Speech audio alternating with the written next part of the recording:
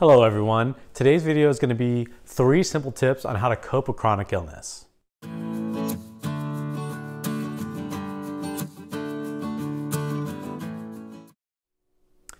If you're new to the channel, welcome. We're happy to have you here. Be sure to subscribe to stay up to date with our weekly videos on mental health related topics and coping skills for you to apply in your own everyday life. My name is Gabriel Arroyo and I'm a licensed marriage and family therapist located in Southern California. My specialty in therapy is working with children and families with chronic illness. What led me to this passion is my own specific experience with being diagnosed with diabetes at the age of 10 and being provided a therapist to help me cope with all the changes in my own life. This had led me to wanting to help others with similar experiences and using my own experiences to provide some insight and helpful coping strategies to cope with their own chronic illness. So here's 3 simple tips on how to cope with chronic illness. First, you are not your chronic illness. You are you. Be yourself. Chronic illness is a part of our lives. It doesn't have to be our entire life. So I happen to have diabetes, but I am not a diabetic and diabetes does not control my life. It's a part of my life, not my entire life. So be you. The second part of that is be compassionate to yourself. Some days are going to be harder than others, and that's okay. We're allowed to feel that this particular situation and this illness sucks, and it will, right? There's days that I wake up and my blood sugars might be all over the place and I just feel horrible. I feel like I'm dying and I feel super sick, and I'm just like, man, today sucks, right? You're allowed to feel that way, and you're allowed to say that the illness sucks, and just having compassion for yourself, that sometimes it is hard.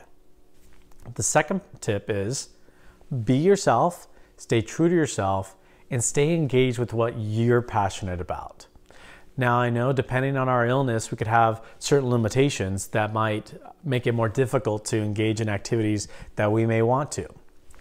So with that, we challenge ourselves to how can we stay involved with what we're passionate about? I'm constantly inspired with these amazing stories of how individuals are overcoming their limitations and staying engaged with whatever physical activity or passion and hobby that they're into. Challenge yourself to stay involved with that, of what makes you you, what you're passionate about. And the third and final tip is it's all about our social support. So being engaged with our friends, our family, and anybody else that's going to help uplift you and feel better throughout this. So engage with your support to either get your mind off of things or to just uplift you and provide you just some overall emotional and mental support while coping with this chronic illness. I also think that there's a tremendous value in having a support, like a support group that can relate to your own experience. I think that there's a big difference in engaging with people that have experienced the same symptoms you have and know firsthand versus just knowing by textbook or having knowledge about the illness. So if you're not involved within that community or support group that's experiencing the same chronic illness you are, I highly encourage you to look into it. I think that it's an amazing connection that we get to build with somebody that truly understands what we're experiencing. Be sure to comment below on which tip was most helpful for you or what tip you have for us on how you cope with chronic illness. If you haven't already, be sure to subscribe to stay up to date with our weekly videos on mental health related topics and coping skills for you to apply in your own everyday lives. Thank you.